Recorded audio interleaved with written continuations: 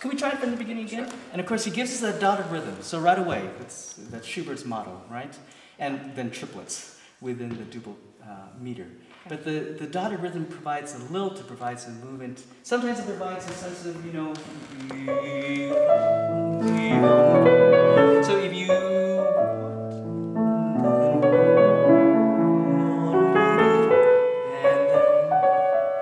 let's try that. And notice the long phrase markers. Good, nice. So we had the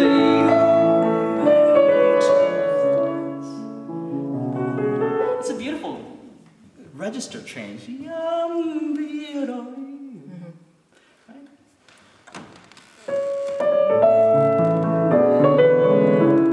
Yes, one more time, and just make sure that we hear all of that cleanly.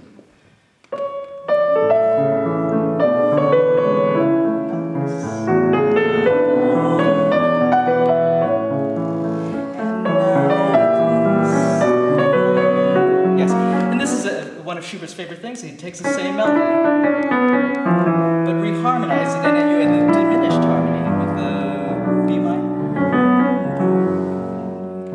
So whatever lightness and brightness there was here, right, that we need to be able to hear that change in harmony. Right. Let's try from the beginning so you can show me that.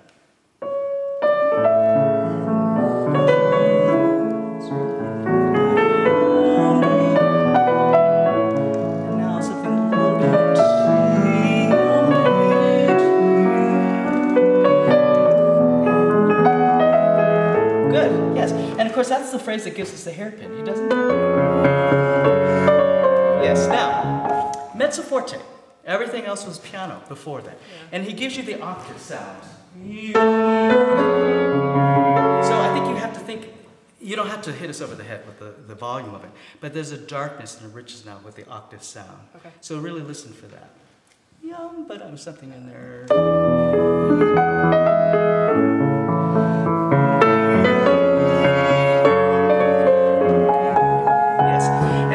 Every composer, when there's a certain ominous quality to the repeated chords. So maybe not. Yes, and a little sense of the darkness of that register. Right. So you have the C sharp over the F sharp minor harmony, then the C sharp over the F natural, then the C sharp over the. And so let me hear 1, 2, 3. 4 different kinds of C sharps, right? Changing with the harmonies. Nice.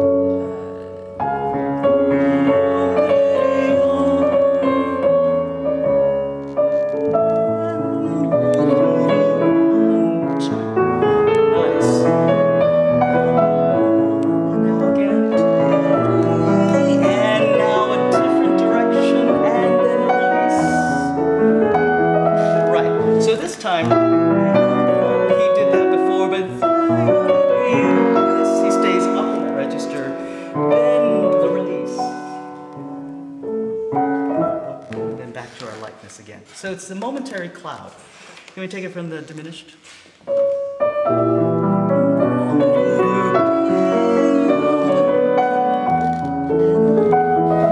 Then float. Yes. Now, could you float without so much direction? Just take us to heaven. But, you know, when you get it to the tone,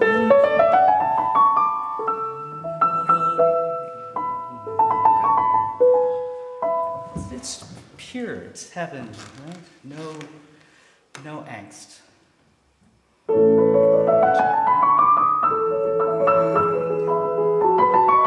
Yes, good. And, you know, I think the triplets are great. They sound very happy. Maybe not too happy. Just simple. Yeah, they seem a little too active. Okay.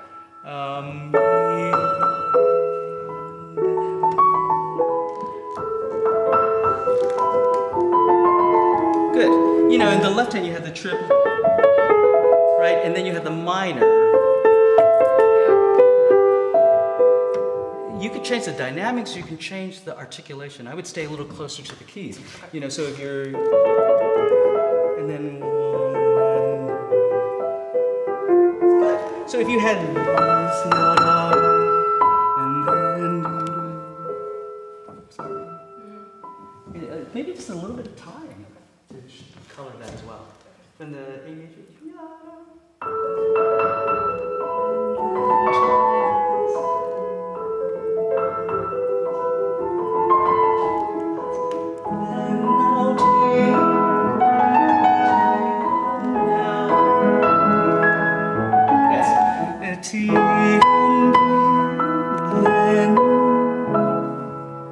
Could you color that and show that to us? Yes, sir.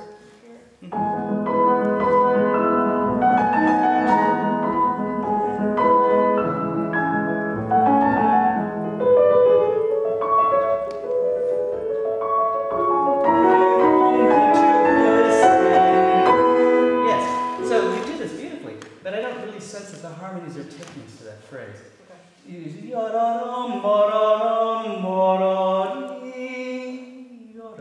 right from that place.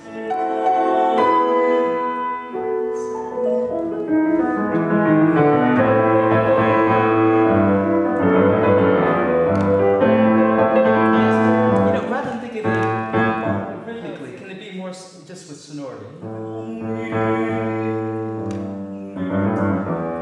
Right? So it's not not too agitated. Yeah. Can we try it right on the A minor?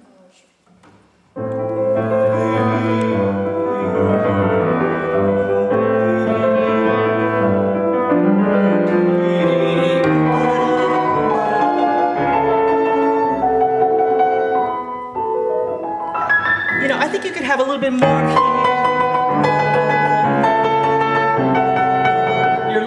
Your right hand seems a little passive. And it's harmonically, melodically, you could have a little bit more intensity. Sure.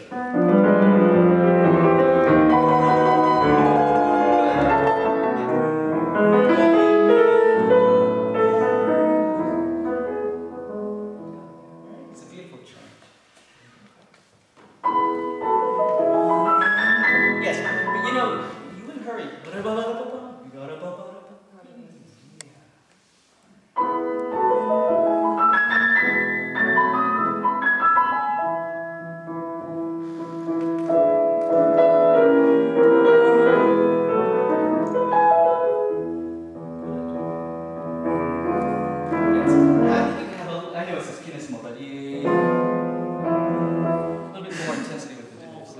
that make the piece seem very rich in terms of its emotional quality. I have a hard time with that because I want it to sound simple, but there are all these things, and if I stop and take time on everything, I'm afraid I'll go overboard with it. Well, that's we do that in our practicing. Yeah. You obviously take things, you exaggerate them, you put them into the music. But then eventually what you're trying to do is find a large framework that supports everything that you want to do. And so yes, the structure can fall apart if you take time everywhere. But I think that as you live with a piece, you begin to sense where it's okay to let it relax and let it go. Yeah, take the time. And then I think instinctively you will also realize I need to keep it moving. I've done so much time taking here, then maybe in this section I'll keep it going. Certainly, yeah. And in the development section, a lot of that is fairly, moving along. So if you take